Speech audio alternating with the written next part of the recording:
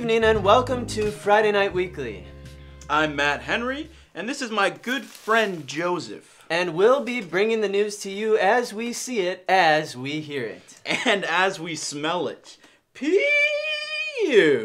Okay, don't. Pew! No, didn't need it twice. Alright, Matt, if I may, I'd like to take a moment on FNW's inaugural episode to address the great opportunity and responsibility that is now laid out before us. Bringing the most important, hard-hitting news of the week around the entire world. Here right now on our humble show, we have the power to make a lasting, significant change in the world. One that will be felt by our children's children's children. And maybe, if we're lucky, even our children's children's children's children's. Wow. It's a personal journey that we all must take, and it's one of special meaning to me in particular. One that is near and dear to my heart. And that is, Ryan, can't read the teleprompter? Oh, yeah, I didn't get one. Sorry. We don't. What were you? We don't have covering there. I thought. Okay. Don't have a teleprompter. First episode. I gave you the. Okay, well, I don't know which one to do. Okay, I gave you It's cash okay. for that. We don't have a teleprompter. So. Okay. Oh well, I did not memorize. I don't have my whole introduction. I was getting to the part about the. Okay. All right. I gave you the money for that though. So. That's kind of your job, Ryan, but that's okay. All right. We can keep moving. Well, news of the week. The Pope has taken sides with Russian President Vladimir Putin in his stance on Syria, putting the Pope in direct opposition with American President Obama. A confusing position when taking into account that in the last 50 years, most popes' strongest and prevailing positions have been ones of covering up massive child rape scandals. Totally innocent and non-murderer George Zimmerman has made headlines again. Apparently on Monday, Zimmerman barged into his ex-girlfriend's apartment, threatened her with a gun, and then smashed her iPad. When reached out for comment, Zimmerman responded with, "It's not like it's the worst thing I've done this year. I mean the worst thing I've allegedly done this year." Creature of the 90s Dennis Rodman has revealed for the first time the name of Kim Jong-un's daughter, of which I can't pronounce. This came after a 5-day trip the two spent relaxing by the sea, which is just weird to picture. Tom Hanks is on jury duty. It's gotta be crazy for the people that are there. Okay. Celebrity. Perky-nippled Simon Cowell, former judge on terrible show American Idol, has turned up on a list of clients to rogue private detectives who were jailed last year, being linked to organized crime. This comes as a complete surprise to me because he always seemed like such a good guy. In recent news, Down syndrome has been reversed in newborn mice using one single injection. You guys know what this means, right? Finally, Pinky from Pinky and the Brain is actually going to be thinking what Brain is thinking.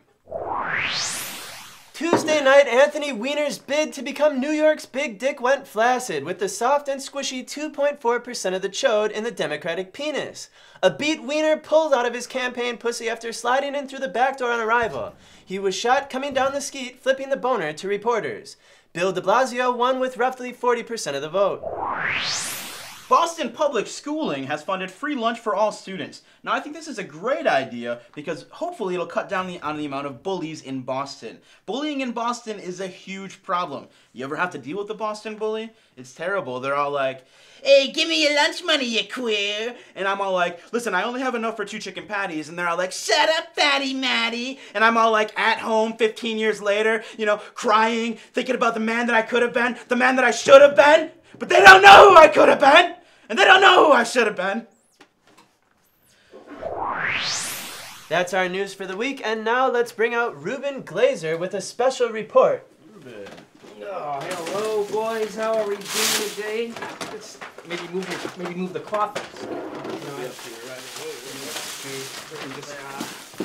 that up. Put it where it was. Hey, Reuben. Hi. How are we doing?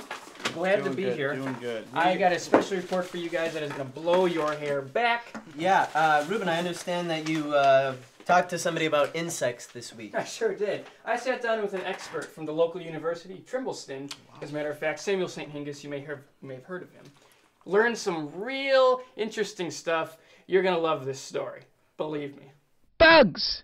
I sure don't like them. They can be sticky, slimy, and sometimes they get in your tea, and then consequently in your mouth. But I also didn't like Pluto when it was this stupid little thing trying to be a planet. Now I've read on Ask Jeeves that it isn't a planet anymore. Now it's just a giant space rock, and I miss it. Would the same be true of bugs? We'll find out on this special edition of The Reuben Report.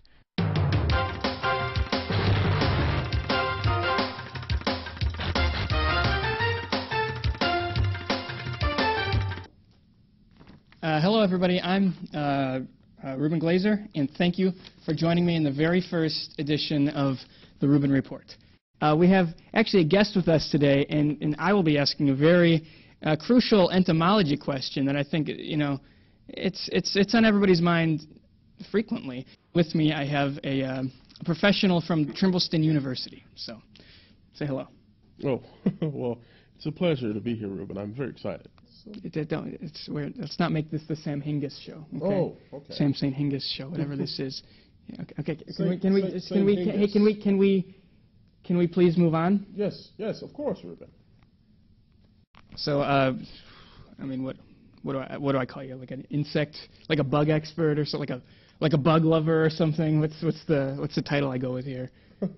I prefer the term insectologist or entomologist. Okay, so we're over here with world-famous bug lover, bug cuddler, Sam St. Hngus. I guess let's just maybe get to the meat and potatoes of this interview. The reason I'm here. What would this world be like without bugs? In a world without bugs, there wouldn't be any bugs. What would it be like? Would we be fine? Well, a world without bugs would cause the ecosystem to deteriorate. Did you know that a lot of bugs are detrivores? They eat the things that human beings, of course, wouldn't eat, and because of that, they allow the cycle of the ecosystem to continue. I saw that look in his eyes. He didn't think I did, but I ain't no spring chicken. The way he stared at me, he was looking wrong. Furthermore, what did he have to gain from this interview? What was the end game? Was it girls? Was it glory? What was it? It didn't take long for me to grow wary of this unsavory character, and I put an end to this interview. Bugs are a very important part of the ecosystem. I mean, if you could just imagine carrion. Okay, all right, that's good. That's good. But that's good. That's fine. But that's it's fine. It's fine. We're done. That's enough.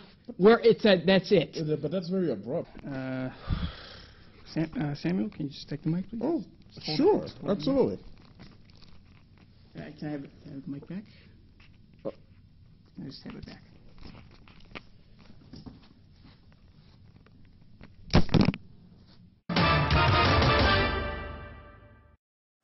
How weird is it that 9/11 is actually on 9/11 this year? Yeah. Ryan, what'd you get out of Can here? I tell him to scream? Can I tell him to beat it? Get out of here. So anyway, so there you have it. Right. Let me tell you something about bug experts. You can never get a straight answer out of them. You ask them questions and it's just mumbo jumbo falling out of their mouth. I hated that guy. Real jerk. Real jerk. You didn't really let him finish, Reuben. What the hell was that? I mean, it's the first episode. What do you want from me? Yeah, that was great. No, that's what we want. That's what we want from you. That was perfect. That was absolutely perfect. All right, shake my hand. Maybe shake my hand. Okay, thank you, Absolutely. Reuben. Yeah. We'll see you next week. Yeah, I'll Reuben. see you then. Next All right. week. See more about that bug guy. Damn it. Give him that. All right. Thank I you. didn't get any folders. Wow. I mean, this is really where we're setting the standard this early. I mean, how are we gonna top this next week? I guess you guys will have to find out. I mean, this is, we're constantly gonna bring you the best news, the funniest jokes, the craziest interviews. I mean, you guys are really in for a treat, and this is only the beginning. We're gonna keep it coming. We're gonna keep it coming with this weekly, every single week, Friday night, weekly. You'll remember it. We're gonna be here. We are gonna be here. We are.